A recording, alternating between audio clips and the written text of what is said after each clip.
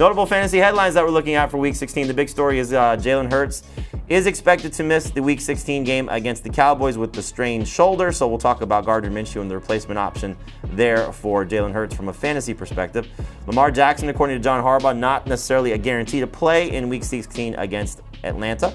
Ryan Tannehill will play against the Texans if anybody's going to trust him. Jets have a lot of injuries, the big one being that Mike White will not play. It will be Zach Wilson once again Thursday against the Jaguars. Jeff Wilson could return against the Packers. Khalil Herbert was just activated off of IR. And Nathaniel Hackett saying that Courtland Sutton, quote, potentially potentially be available with the hamstring injury as the Broncos take on the Rams on Sunday on Christmas Day. Let's talk about the big story, Dave, with the Eagles. So Jalen Hurts is going to most likely miss the game. You see where he's been among quarterbacks this season, just an absolute star, fantasy MVP.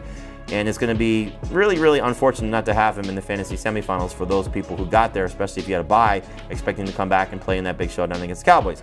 So Gardner Minshew takes over here, and we've seen him play, for the most part, relatively well when he's had to start 2 games last year. 22 fantasy points against the Jets in Week 13, 18 points against the Cowboys in Week 18 in what was a meaningless game.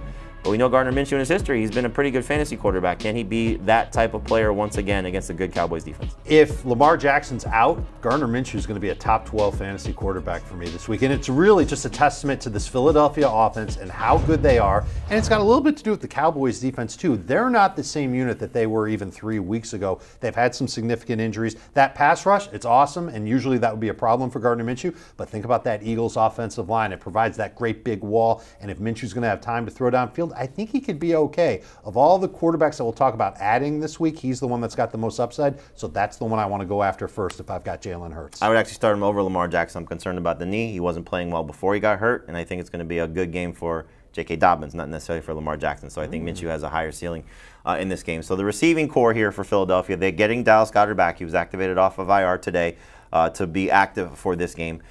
A.J. Brown, Devontae Smith, Goddard, are we trusting them with Minshew? See, this is where I'm going to talk out of both sides of my mouth because I like Gardner Minshew, but I wasn't putting him as a top 5 fantasy quarterback. I said he'd be top 12 if there was no Lamar Jackson. I'm downgrading these guys.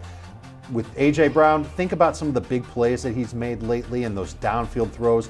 Those are throws I'm not sure Gardner Minshew can make with the same type of accuracy that Jalen Hurts has so far this season. So instead of him being like a top 3 fantasy receiver, he's a top 12 fantasy receiver. Devontae Smith has a double whammy because not only have we gone from Hurts to Minshew, but Dallas Goedert's back. And we saw it earlier this year that his numbers weren't quite as high when Goedert was on the field. So he's going to be more of a number 3 receiver. And Goedert, I love. There was the one game late last season when Minshew started. Goedert went off. He had a monster game. I would imagine that he's going to get a lot of targets from Gardner Minshew. Must start top 5 type of fantasy tight end. Miles Sanders is potentially going to get the squeaky wheel treatment. Nick Sirianni saying that, quote, we've got to get Miles the ball more. We've got to do a little bit more called runs. That's on me. That's on me. So could see the run game maybe be a little bit more prominent. I just think with the receivers, the thing that's the benefit is not as many designed runs called. So we could get more targets for those guys because Jalen Hurts would obviously take the ball and run. Gardner Minshew not going to do a lot of those same plays.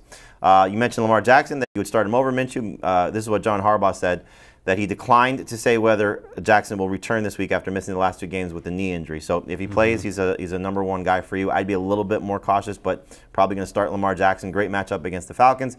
In terms of Mark Andrews, Dave, where are you at with him, whether it's Huntley or Lamar Jackson this week? If it's Huntley, I'm out. If it's Jackson, I'm in. And it's as simple as that, taking on the Falcons and their defense against tight ends lately. It's been pretty bad, so I'm going to count on Mark Andrews to go ahead and be that #1 target for Lamar Jackson as this offense tries to find its passing game. John Harbaugh talked about how the offense needs that right now. He's good with the run game. We are too. We love J.K. Dobbins, but they've got to find something in the passing game. I think they work on it, and they're successful with it against the Falcons. Ryan Tannehill is going to play against the Texans despite dealing with the ankle injury. I don't think many fantasy managers are going to trust him, but keep an eye on Treylon Burks. He could return from the concussion, and that would certainly make things a little bit better for Ryan Tannehill. So this is a game really where Derrick Henry should absolutely dominate everything for the Titans offense and try and snap this 4-game losing streak. So that's been really the Achilles heel of this Houston defense, and the Titans, if they can lean on Derrick Henry, take some pressure off Ryan Tannehill, a desperation play more in 2-quarterback and super flex leagues. All right, the Jets have a lot of injuries that we're looking at for Thursday Night Football. So we got the word today that Mike White is going to be ruled out. Zach Wilson will start that game.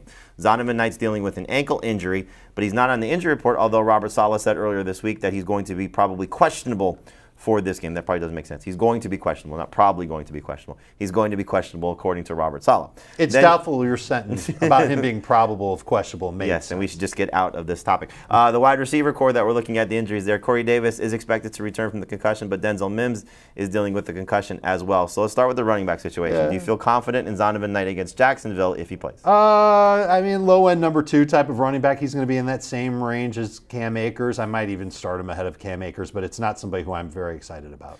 And then in terms of if he's out, do you like Michael Carter if, for whatever reason, Knight does not play with the ankle Feels injury? like even more of a desperation play at running back because Carter, I don't think, is going to be the only running back in that backfield. This coaching staff has never trusted him to be a full-time guy. I don't think they're about to do it now against Jacksonville in what basically equates to a must-win game.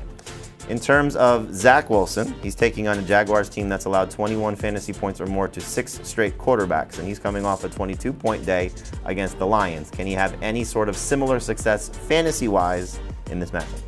He actually can because of how Jacksonville's pass defense has played for the majority of the season, and you mentioned how many fantasy points they've given up lately. And I wouldn't watch what he does because he's going to make some extremely terrible decisions with the football. Just watch Garrett Wilson. He'll just have all the But like what he was doing last week is he's just throwing up these huge bombs, and it's the receiver who camps out under them, jumps, makes the catch. It happened multiple times, and that helped him get to 22 fantasy. It helped him get over 300 yards. So because of who he's playing with and because of the opportunities that are there, he might be able to find his way to 20 fantasy points again. But that being said, I'd still take the safety of Brock Purdy well ahead of Zach Wilson. And Minshew, much better Way quarterback ahead. as well. Yes, I would agree. In terms of the Dolphins' backfield here, we have Jeff Wilson.